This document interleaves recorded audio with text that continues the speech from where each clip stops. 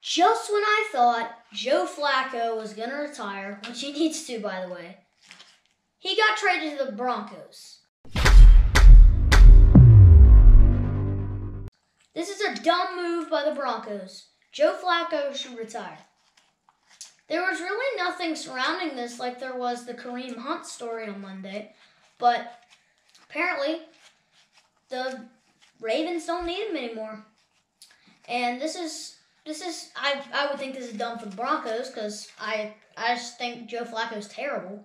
But, you know, he's probably going to be better than Case Keenum. They had a mediocre season and they really did underperform.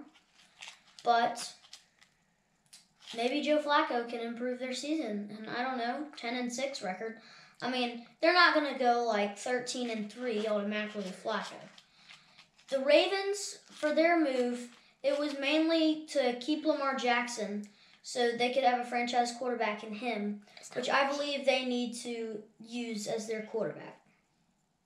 All right, guys, I'm on the road to monetization, and I hope that you, my fans, can help me get that so I can earn some of that moolah.